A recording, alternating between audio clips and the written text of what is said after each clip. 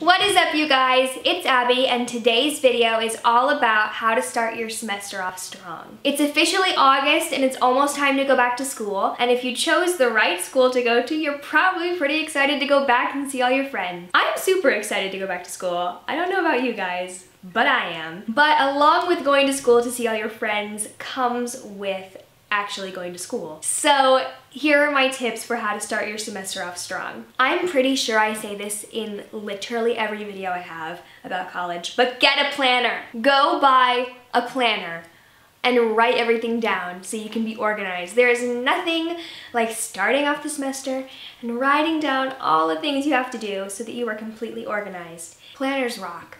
And I know I say that all the time, so if you don't have a planner yet, I think it's time that you take my word for it. Set a bedtime for yourself. I know this sounds so babyish. Seriously, set a bedtime for yourself. Go to bed at a decent hour. Don't stay up until 2 o'clock in the morning every day.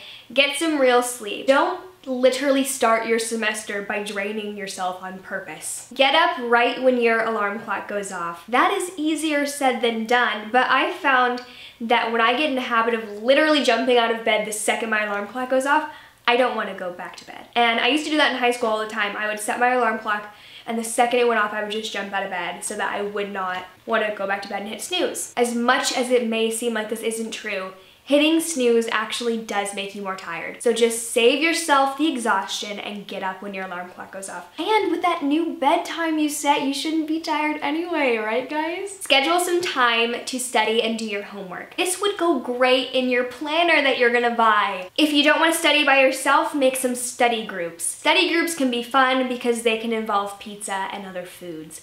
And other people in your classes probably caught things that you didn't know, and they probably can explain things that you don't understand. So study groups can be really beneficial to studying, and I really recommend them, not only for the food, but a lot of the reason is because of the food. This is another thing I say in almost every video I make.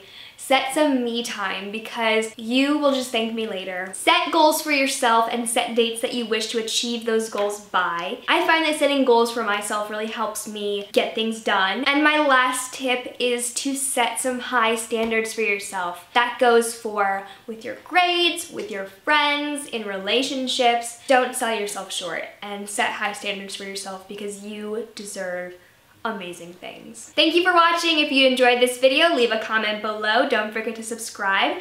Thanks for watching.